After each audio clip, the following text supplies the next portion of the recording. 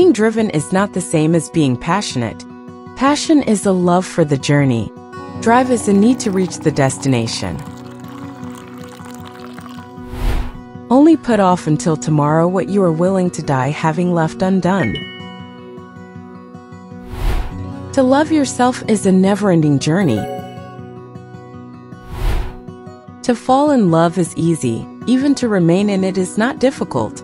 Our human loneliness is cause enough, but it is a hard quest worth making to find a comrade through whose steady presence one becomes steadily the person one desires to be.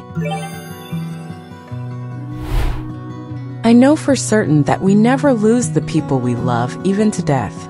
They continue to participate in every act, thought, and decision we make. Their love leaves an indelible imprint in our memories.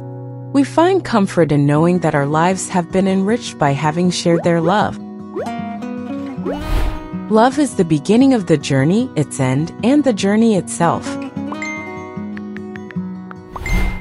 Love is what we are born with. Fear is what we learn. The spiritual journey is the unlearning of fear and prejudices and the acceptance of love back in our hearts.